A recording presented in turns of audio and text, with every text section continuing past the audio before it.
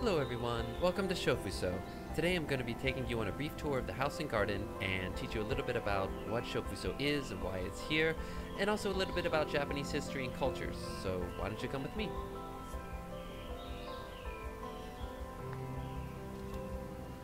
Shofuso was designed by architect Junzo Yoshimura and built in Nagoya, Japan in 1953 before being disassembled and transported by boat to the Museum of Modern Art in New York City. After a year and a half on display there, it was taken apart once again before finally being moved to its permanent home here in Philadelphia in 1958.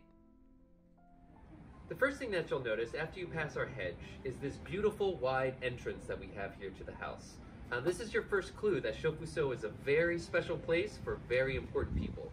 Now every Japanese house is going to have this area over here called a genkan, which is just a place for removing your shoes. But Shofuso also has this, which is called a shikidai. And let me explain to you why that's important. Very high-ranking samurai, or very wealthy Buddhist monks, or even members of the imperial family or the imperial caste would live inside a house like this.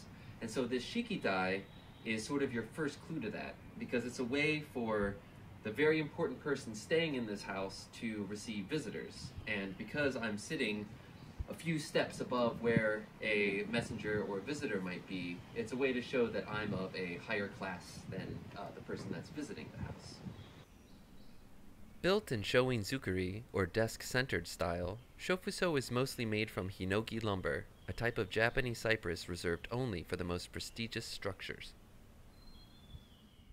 So Shofuso is a 17th century style structure, and it's the only house of its kind that exists outside of Japan. So we're extremely lucky to have this here in Philadelphia. And you can see on the inside how extravagant its architecture really is. Again, just a reminder of the type of person that would have been in a house like this. So you can imagine yourself in the 1600s in Japan being a wealthy samurai or member of the imperial family, and perhaps coming here to stay for a while. The first of Shofuso's 3 gardens is our beautiful and large hill and pond garden, which is really just a viewing garden meant to be viewed specifically from our main veranda here. So the idea is that you are this very wealthy and powerful person staying in this house, and you'd want something very beautiful to look at while you're inside of it. So this garden, again, is like a living painting that is hung in front of the house as an extension of its interior. So from our main veranda, we can actually go inside of one of the rooms of the house. These doors, or amado, on the outside are actually all removable. So on a very nice day, you could actually have your servants take off all of these doors and really just open up the house to the outside world. But for now, let's come inside. So this is our 15 tatami mat room, and it's named obviously because it can fit 15 tatami mats inside of it. Tatami mats are roughly 3 feet by 6 feet and are made of packed rice straw with woven rice straw on top and bottom. The edges are lined with silk. And also, since it's Children's Day, today we have a very special display of armor. And this is something that's traditionally done for Boys' Day. So, long story short, there was Boys' Day and Girls' Day, and they sort of combined both of them, so now there's just Children's Day to celebrate all children in Japan. The armor sits on a tokonoma, which is a space for displaying art or scrolls. You'll also notice the incredible mural behind it, which is repeated on the sliding doors or fusuma in the other rooms of the house. These were painted and donated to the house by famous Japanese artist Hiroshi Senju in 2007. But the most important thing in this room, and possibly this entire house, is this right here. And this is actually a piece of furniture. This is a shoin, or a desk. And the idea is that a desk was a way to show your wealth and your power in Japan in the 17th century. Because if you needed a desk, that meant that you could read and you can write.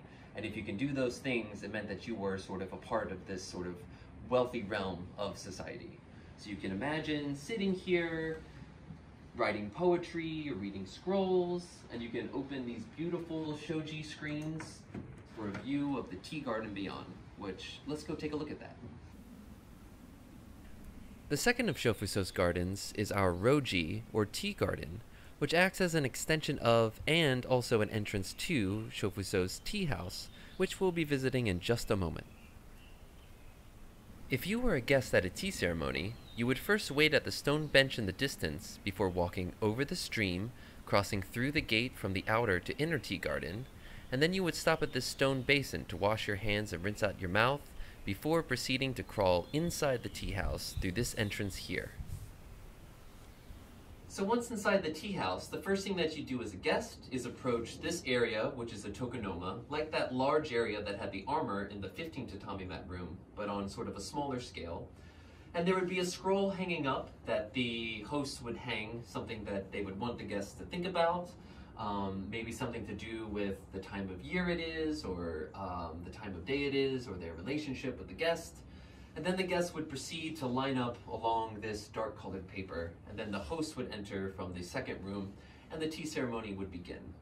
And the goal of tea ceremony is for the hosts and the guests to both become present in a single moment in time. That's when they are sitting there drinking tea, they don't think about the past, they don't think about the future.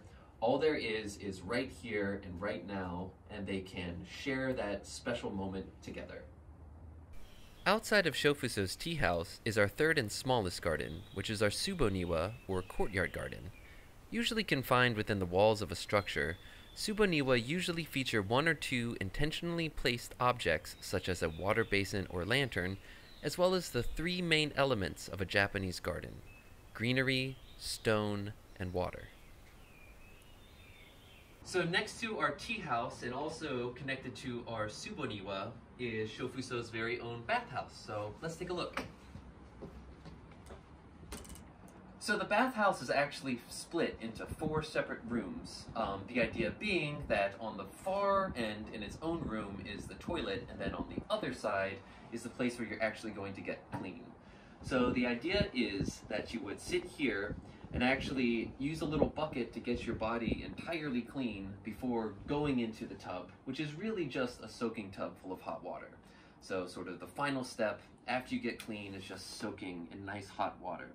And if it's a warm or nice, beautiful day like it is today, you can even open up these slots in the wall to invite a nice, cool breeze into the bath with you. From the entrance of the bathhouse, you get a great view of Shofuso's roof. Made of millions of strips of bark from the hinoki tree, it's the only roof of its kind to exist at this scale outside of Japan, and is definitely one of Shofuso's most impressive and iconic features.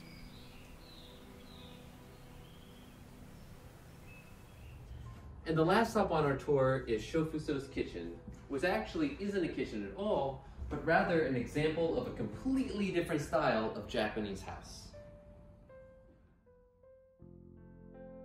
The kitchen is in Minka style, which basically means people style.